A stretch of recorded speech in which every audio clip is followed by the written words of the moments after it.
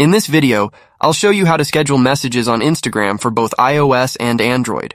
Whether you're managing a business, planning birthday wishes, or simply keeping your chats organized, scheduling messages is a very useful feature. With this new feature, you can write messages in advance and set the exact time they're sent, ensuring you never miss important conversations or deadlines.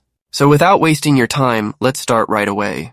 You first want to check if your Instagram app is updated, and you can do that by opening the App Store or the Google Play Store and just check if you have the latest version of the Instagram application installed on your device. After that, we're going to open Instagram, and then we want to open a conversation in which we want to schedule the message. The next step is to write out the message as you normally would, and then, instead of tapping the send option, you'll want to long press it until this menu appears over your screen. We will have a little slider where we can select the exact date and time on when you want this message to be sent. Then tap on this send option right here and that's it.